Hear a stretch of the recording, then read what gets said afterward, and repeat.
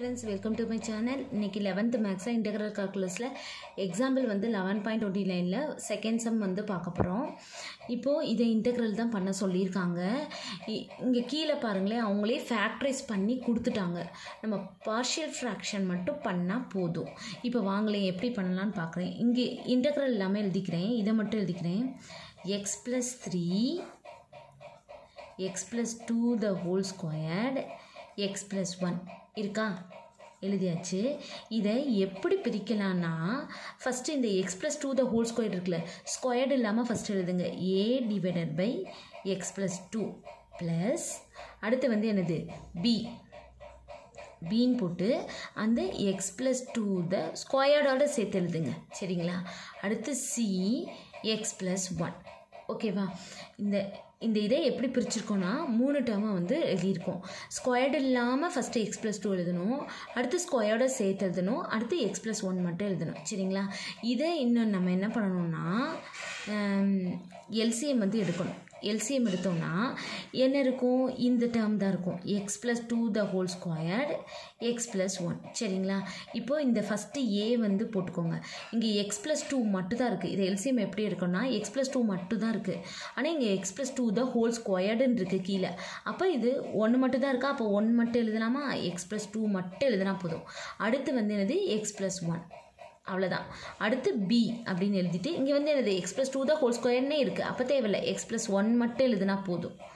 அடுத்து c, இங்கே வந்து x plus 1 மட்டும் தான் இருக்குது, அப்போ x plus 2 the whole squaredன்னு எழுதிடணும், அவ்வளோதான்.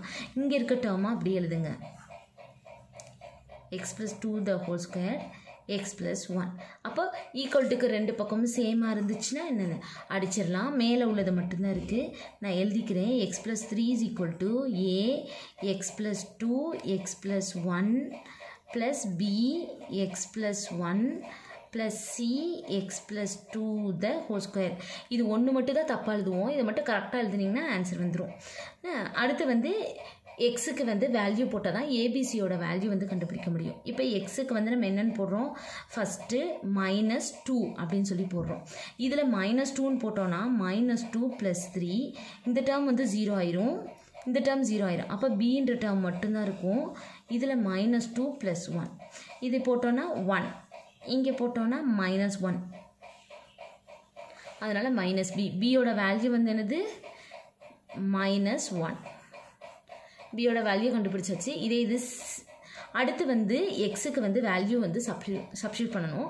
அப்போ எக்ஸுக்கு வேல்யூ இன்னொன்று என்ன போடலாம், -1 அப்படின்னு சொல்லி போடலாம். இப்போ இந்த -1 இதில் வந்து ஃபுல்லாத்தையும் சப்ஸ்டியூட் பண்ணிங்கன்னா -1 + 3, இதில் -1 போட்டிங்கன்னா 0 ஆயிரும், இதில் 0 ஆயிரும். சியோட வேல்யூ மட்டும்தான் இருக்கும்.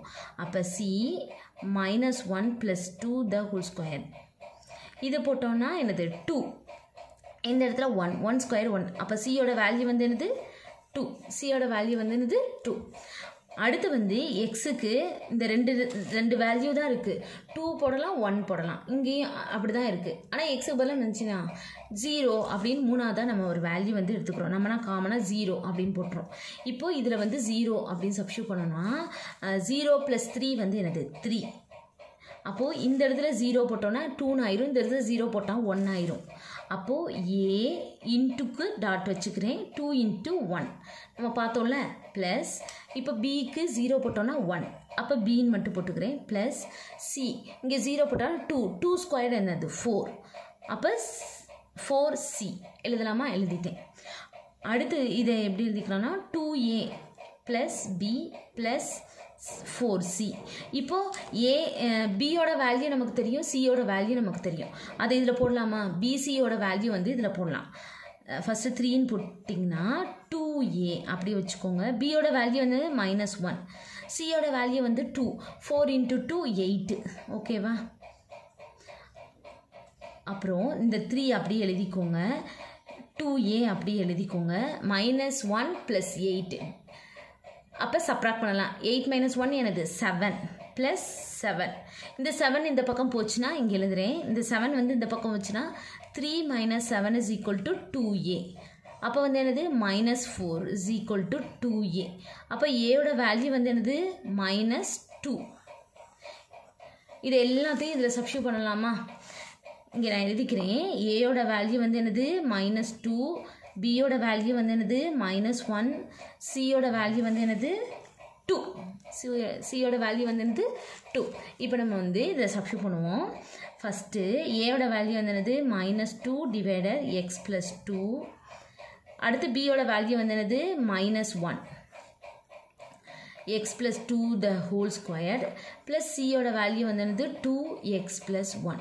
ஓகேவா? இப்போ இதை வந்து இன்டெக்ரல் பண்ணுவோம் dx. ஓகேவா? இதில் தனித்தனியாக இன்டெக்ரல் போட்டுக்குவோம். -2x plus 2, இங்கே மைனஸ் இருக்குல்ல, அந்த மைனஸ் இங்கே கொண்டு வந்துடுறேன். 1 divided by x plus 2 the whole square dx. இந்த இடத்துல dx plus integral 2 divided by x plus 1, இங்கே வந்து dx. இந்த -2 வந்து கான்ஸ்டன்ட்னால வெளியே எடுத்துக்கிறேன். எழுதிட்டு 1 divided by x plus 2 இங்கே dx minus integral 1 divided by, இதை எப்படி எழுதலாம்? 1 divided by x ஸ்கொயர்னு இருக்குது. மேலே போச்சுன்னா என்ன ஆகும்? x plus 2 the -2 1 by x ஸ்கொயர்னு இருக்குது. நம்ம பவர் எழுதும் போது என்னது -2ன்னு எழுதுவோம். சரிங்களா?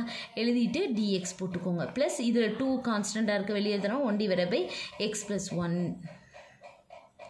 இது 1 by x அந்த ஃபார்முலாவில் இருக்குது. இன்டெக்ரலில் 1 by x, இன்டெக்ரலில் 1 by xனால் என்னது log x நமக்கே தெரியும். இது வந்து x பவர் n ஃபார்முலாவில் இருக்குது. அப்போ x power nனா x power n plus 1 divided by n plus 1. ஓகேவா? இது ரெண்டு ஃபார்முலா தான் நம்ம இங்கே யூஸ் பண்ண போகிறோம். -2 அப்படியே போட்டுக்கோங்க. 1 by xனா log x, log of x plus 2 முடிஞ்சிருச்சு. மைனஸ் இந்த இருக்குல்ல x பவர் n, அப்படின்னா என்ன பண்ணணும்? x plus 2 the whole power -2 plus 1 divided by -2 plus 1 முடிஞ்சா. ப்ளஸ் இந்த 2 இதை இன்டெக்ரல் பண்ணி முடிச்சிட்டோம். இதையும் இன்டெக்ரல் பண்ணி முடிச்சிட்டோம். அடுத்து இது 2 எழுதிட்டேன். 1 by xனா என்னது log x, log of x plus 1 plus c முடிஞ்சு. இப்போது இதை என்ன பண்ணணும்னா இதெல்லாம் அப்படியே வச்சுக்கோங்க.